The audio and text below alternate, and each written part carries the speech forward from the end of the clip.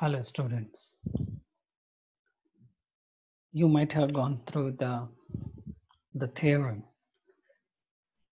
of the literary terms. In our, say, earlier lectures, we have gone through some of the important topic.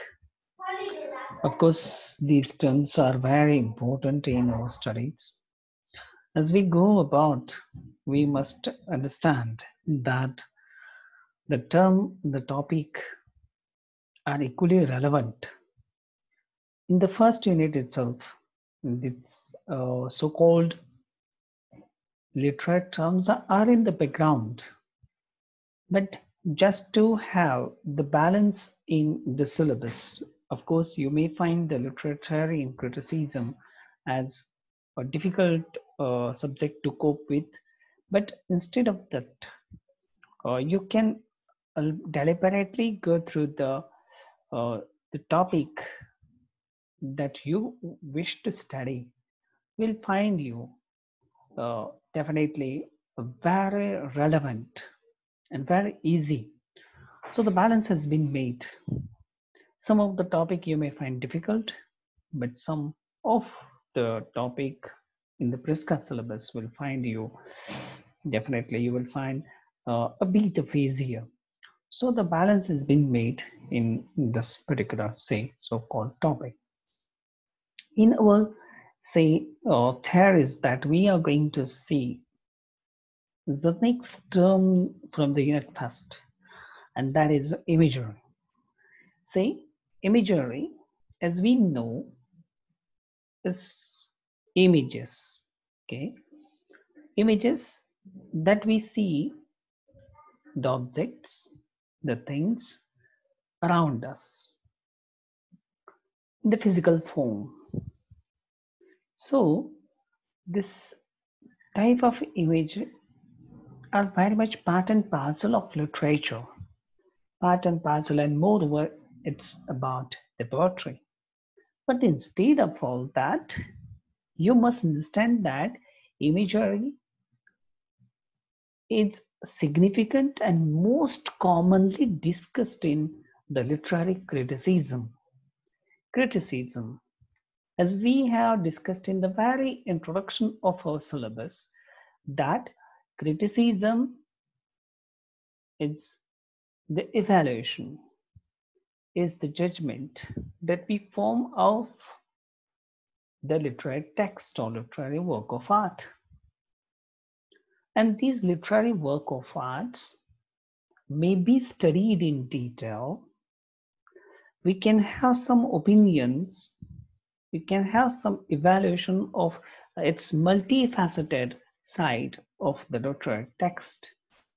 So in the in our so-called studies, definitely this paper is going to highlight and make you adept, develop your skills in the literary criticism, or as a reader you can form your own opinion. So it's a kind of a basic training in the judgment, in forming your own opinions, in criticizing or some types of expression of your ideas and views on the literary text. So this paper is going to be useful for you. So imagery is the most often discussed term in literary criticism, and adds say the meaning. Definitely imagery has most variable type of meaning. Sometimes it's maybe so so called in the poem we see the use of words. Okay, use of words hints at the objects. Suppose a rose word is rose. Rose word is rose spell, but it hints at the rose in the real, its flower. It doesn't indicate the red rose or white rose, but definitely we have the variation in meaning on what type of rose, the petals. Okay, red rose, yellow rose, white rose, whatever. But definitely the rose itself, the word is variable in its meaning. So in the sense, imagery, it refers to the the mental pictures that is experienced by the reader from the poem. A poem may have a series of images to express its meaning. The very use of words itself in the poem, or the objects and the images that are referred in the poem, may be called as images, and these words and these images and objects that are referred in the poem may have the picture in front of you, in front of the readers or the students. And whatever the students or the readers experienced out of these so-called images and forms its own meaning out of these objects may be called as imagery. So, to study a poem is to study the images, because poem is made out of images. And that is what there are so many such critics, especially new critics from the 1920s and 30s onwards. We have seen the emphasis on the use of words and use of imagery. The theory propounded by new critics hints at the very base of the significance of these imageries, and that is what it makes us relevant to study this particular, say, under the new criticism. C. de Lewis, in his poetic image in 1948, that an image is a picture made out of words, that a poem may be itself an image composed from the multiplicity of images. So, poem or poetic image stands for the creation of the picture, creation of a meaning out of the words that the poet has used. And there may be multiplicity, it's kind of a bouquet, various flowers arranged in its own plus to look and to make it more beautiful. So, like this, imagery is said to make the poem concrete with the help of these images rather than making it more abstract. And that is what we have imagery. It stands for the language of the poetry. Imagery means it stands for the images taken collectively. Imagery refers to the collective sense of the images. It refers to all objects or qualities in the poem or literature by literal expression, by allusions, or by vehicles, that is, secondary references, or by similes and metaphors. So there is a most variable meaning to the imagery. So imagery, it stands for all objects and qualities in the poem. It need not be the physical or say concrete objects. It may be referred to the qualities also in the poem or in the literature. And by literal expression or by some kind of uses of allusions, references. Vehicles. We have vehicles, say, in similes and metaphors. So, a very good so-called use of imagery that we find in William Wordsworth. It dwelt among the untrodden ways, springs in the poem. We have the images like untrodden ways, springs, grave, as well as violet has been used as metaphor. So, in the sense, imagery stands for the similes, metaphors. It may be explicitly expressed in the form of so-called imageries. Some readers those who are very attentive is able to means these readers are very much associated with the say, visual pictures that the author has presented, the poet has presented. If the reader is ready to associate, is readied his mind, it's called as a visual reader. And some readers, of course, do not.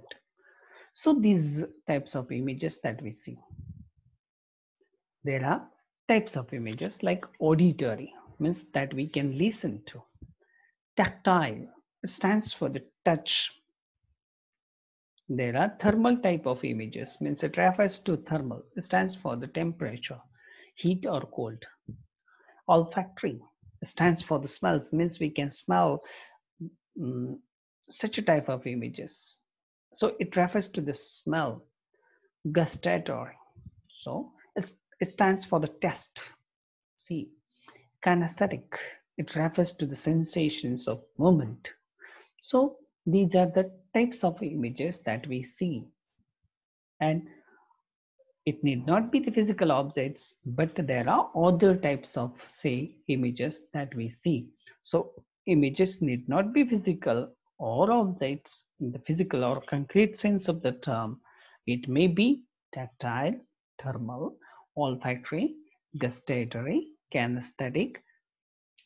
At the same time, if we give the reference from In Memoriam by Tennyson, in the poem, he encompasses not only the visible qualities of the images, but qualities of smelled, heard, and with station in summer and winter also. See, the poetic, beautiful poetic lines, unloud that beach will gather brown, and many rose a carnation feed with summer spice the humming air. See, so here we have the this type of say humming air, summer spice. It refers summer spice, spices. It refers humming air. So it refers to the smell, okay, smell of spices. मसाल्याच्या पदार्थांचा वास त्या संध्याकाळच्या वेळेस त्यामध्ये रोज carnation feed. See, carnation and rose, all these flowers are contributing to that smell. In say, you will find in summer spice and rose and carnation feed, such beautiful atmosphere has been depicted in these poetic lines by Tennyson. Imagery is moreover used narrowly to signify only specific of visible objects, scenes in vivid descriptions, particularized. It refers to the specific, signify visible objects, scenes in vivid descriptions in a particular sense. So it creates a kind of a picture in front of you. The picture stands for some significance to the development of a thought, poetic thought, development of particular theme, ideas, and views that the author is trying to express through his poetic, say, language. And if it is in novels and dramas, definitely he may be hinting at some kind of themes. So, to discuss about moreover, imagery signifies also in the figurative language. Imagery is the vehicles of metaphors and similes. Imagery stands for the secondary subject. Means secondary subject is applied to the primary subject, tenor. So imagery are the vehicles, and tenor definitely we have primary subjects to which the secondary subjects are applied. The new critics, as I told you, after 1930s, stressed imagery as an essential component of poetry. Means poetry cannot be without imagery because the words are needs to be used. Words are there. Emotional, say, language, the sense perception words through which the writer or the poet tries to express his soul, brings out his ideas and images, his visions in the form of words. So, imagery forms an essential component in poetry and as major factor in the poetic meaning, structure, and effect. The totality, or in total, if we count these images, it forms the meaning of the poem. It stands for the structure as the uses of imagery goes above next to. Okay, is progressive. So it forms the structure of the imagery. And structure stands for the structure of the work of art. And in what way the effect is generated out of these images. In the very good example, Caroline Spurgeon, she studied these images. And there is a very good, research and study opportunities in the sense that she has awakened for all the so-called students of English literature to explore. Caroline Spurgeon in her Shakespeare's imagery and what it tells us, 1935 made a count of images. She counted 1, 2, 3, 4 like this. She counted the imagery used in Shakespeare's drama and how meaning is formed out of these dramas. So she has studied the images used in Twelfth Night, studied images in Hamlet and King Lear, and she found the images of death, absurdity, pain, and suffering in Hamlet. Animal imagery means many animal imageries are used. Images are used by Shakespeare in King Lear. So, to talk about imagery in King Lear is to talk about animal imagery, especially used in King Lear. So, it stands for all, say, and these imageries has something great to contribute in the thematic development of the plot of the drama of the poem. So, in Shakespeare's dramatic speeches and actions, definitely how the meaning is structured, and she called these as thematic imagery. So, like this, the structure is generated, the meaning is formed with the help of imagery. It stands for the picture, it makes it concrete picture by giving this broader, say, imagery. So it creates an overall, say, tempo, overall meaning, background to the structure or to the ambience. Ambience means an atmosphere in the literary text. So to create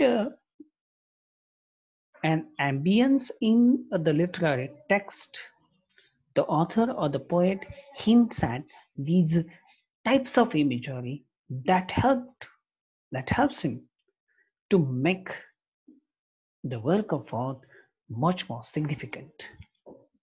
And in the sense, there are some studies that has been made by Clint Brooks, the new critic, and he studied and he hinted the images used in Macbeth in his very popular work of art, Well Wrought On. Well Wrought On is a critical, say, essay. So we find Clint Brooks' ideas critical thoughts and insights in well wrought. New critics found implicit interaction in imagery and theme of novel, drama, and poetry. So there is not just image in single or in isolation, but image as a whole, its relations to the other images. If an image is used, in what way another image has been used. So there is an interaction, implicit interaction in imagery, and that is going to help these so-called structure in the so-called structure of the literary text. So in this way, this so-called imagery is extremely useful for our understanding. Okay, so when we study images or imagery, you will find the very good book on there is enough say study material or the expression. An essay has been developed by Amateur Brahms in his glossary. Furthermore, you can go through the Rogers Dictionary of Literary Terms, Oxford Dictionary of Literary Terms. At the same time, you can also go through some of the critical books that is available in the library, just like T.S. Eliot. And you can also go through the term like simile, term like metaphor, and both of these terms will help you to underscore the use of images and imagery.